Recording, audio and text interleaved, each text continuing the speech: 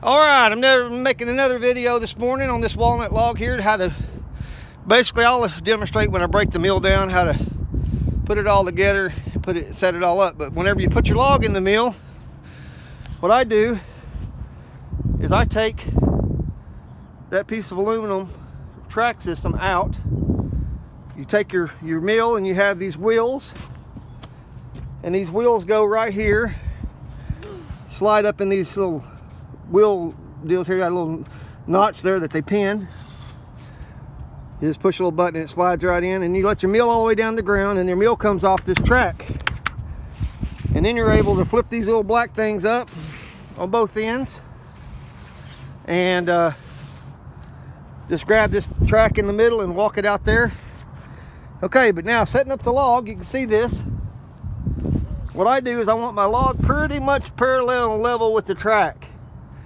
And you can see that that log is setting in there pretty level. It's a little higher on that end because it has a bend in it, so we're going to call that good. So we're going to get a pretty level cut through there. Now what I'm doing is I need to raise this up. Turn this handle right here, and it raises the mill up. And what I want to do is I'm just trying to position the mill for my first cut on the log. Okay, you take a look at that, you look down the log, and if you look, that's really not going to hit much, right? So what I want to do is I want to take it at least about an inch or two down. So to drop the mill down, you push this button, and you adjust the handle. Takes two hands to go down. I'm going to go up and down with you for a second, all right? I'm lowering the mill down. Turn the video here down. All right, now we're going to take a look at this, and you look at that and it's like, okay, that's pretty good cut right there. I think that's a good place to start. So now what I'm going to do, I've got a level,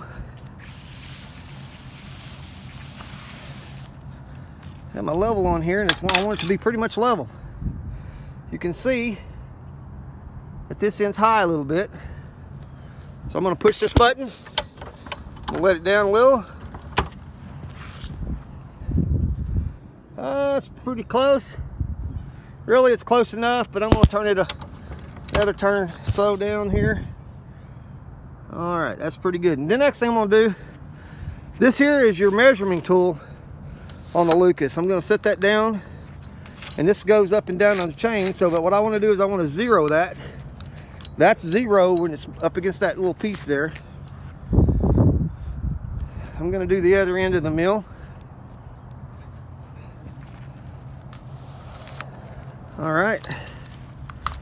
This is all the way down against this little track that it rides up and down the pole on. So it's already flush, and that's not quite zero, so I'm going to pull that up.